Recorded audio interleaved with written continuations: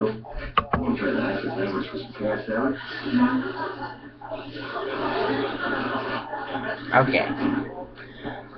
Okay, guys, I'm here with my review of the 1990 Survivor Series. The fourth video of my Survivor Series review series. This is a very unique Survivor Series because, for starters, it was all built up around an egg that we all know hatched into probably one of the stupidest things in existence. But I will get to that later. This is, of course, on Thanksgiving Eve again in 1990. We have 6 matches that are Survivor Series matches, and a match that's very unique that they never did again, and probably because the match that had out of it wasn't good. We're from the Providence Civic Center in Providence, Rhode Island. I believe the only time Survivor Series has been in Rhode Island. So, I know that Providence hosted both the Royal Rumble and a Survivor Series. I don't think it's ever gotten a SummerSlam or a WrestleMania yet. So take a look at the first match. It's the Warriors versus the Perfect Team. The Warriors are WWF Champion, the Ultimate Warrior, teaming with the Intercontinental Champion at the time, the Texas Tornado, and the Legion of Doom, and they are taking on Mr. Perfect and his perfect team of himself and Demolition. Axe is the first guy eliminated, and then Smash, Crush, and the Legion of Doom, they all get disqualified for fighting in the ring. Leaves Perfect against both the Tornado and Warrior. Perfect manages to eliminate the Tornado, and then it comes down to Warrior and Perfect, and Warrior beats Perfect and is the sole survivor, and he moves on to the very special grand finale match of Survival, which was basically all the winners of these Survivor Series matches would form 2 teams for, I really don't know, it didn't prove anything, in my opinion. So, Warrior over there. Then we have our second match. It's the Dream Team, really creative Dusty Rhodes for 2 years, as it's Dusty Rhodes captaining the team of Koko, Ware, and the Hart Foundation. And they're taking on the $1 Million Team, which was the $1 Million Man, DiBiase, Rhythm and Blues, who, for a lot of people who may not know, were Greg Valentine and the Honky Tonk Man. And they had a mystery partner that ended up becoming probably the most iconic face in the WWE, as their mystery partner who debuted on that night was the Undertaker. And Taker starts immediately off by eliminating Koko, Ware. Then the Honky Tonk Man gets eliminated. Undertaker eliminates Jim Neidhart and Dusty Rhodes. Then Undertaker is counted out. Bret Hart eliminates Greg Valentine. Although I will say that Undertaker was not technically legal in the ring when he got counted out, but WWE logic sometimes even persisted back in these older shows. And then Bret Hart and DiBiase have an actually really interesting little match, with DiBiase winning. 1.5 stars. Other match also 1.5 stars.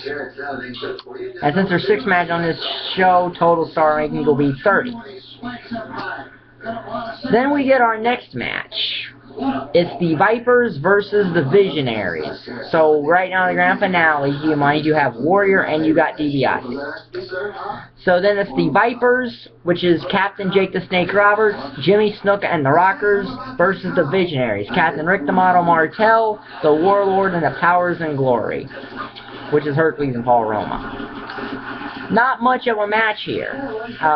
In fact, this is the first time an entire team actually survived, in which the Visionaries score a clean sweep and don't lose anyone.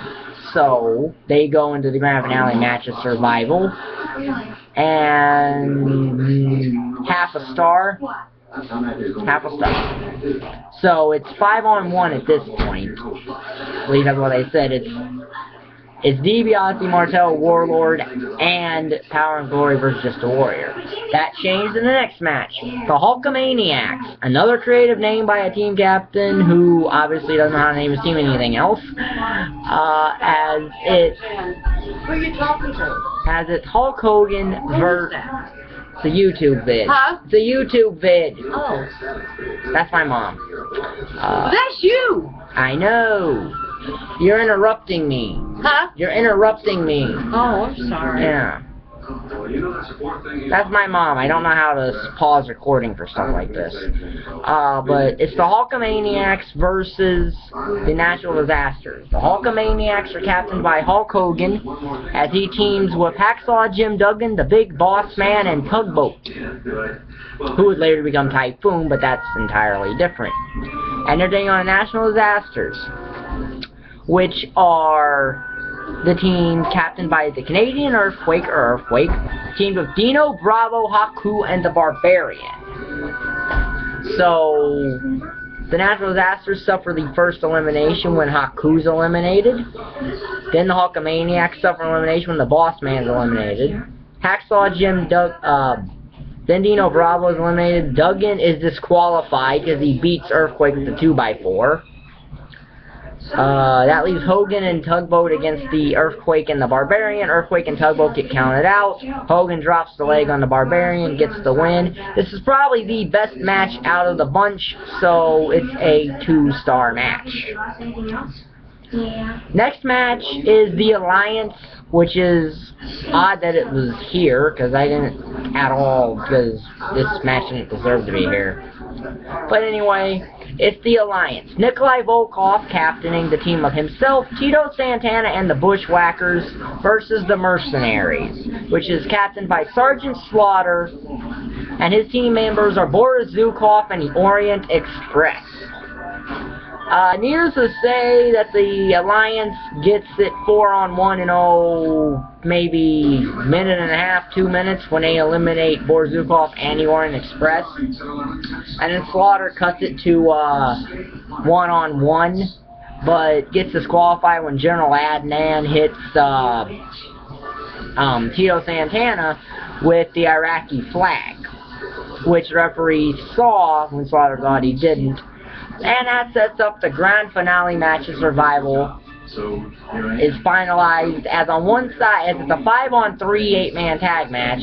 As on one side, it's Hulk Hogan, the Ultimate Warrior, and Tito Santana, and they'll be taking on the $1 Million Man, DiBiase, and the entire Visionary team.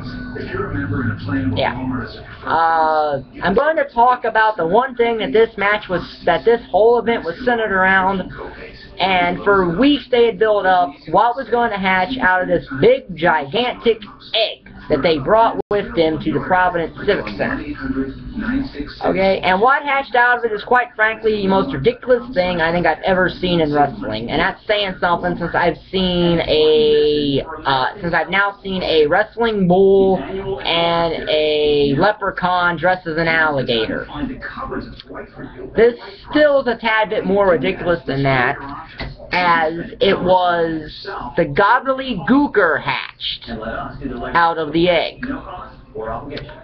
The gobbledygooker, for a lot of people who may not know, was Hector Guerrero dressed in a chicken suit.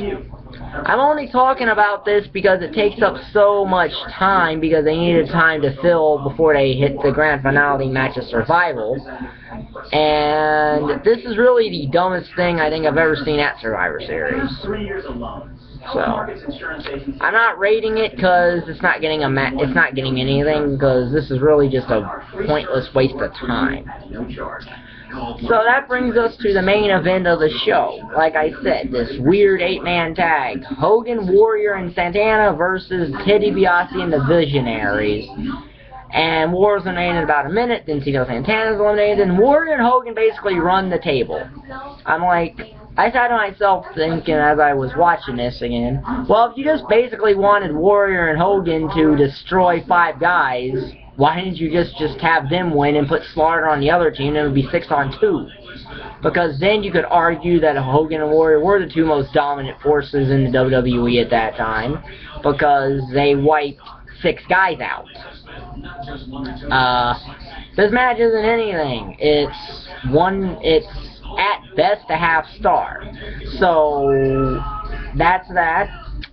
The next, of course, thing that I'm going to be doing is the 1991 Survivor Series, which was the very first time the WWF Championship was defended at Survivor Series, which would become a tradition for almost every other Survivor Series minus 1993 to follow 91. So stay tuned for that. If you like the video, hit the like button down there. Hit the subscribe button down there. And thanks for watching. Bye. And the rating for this will be in the description box. Bye.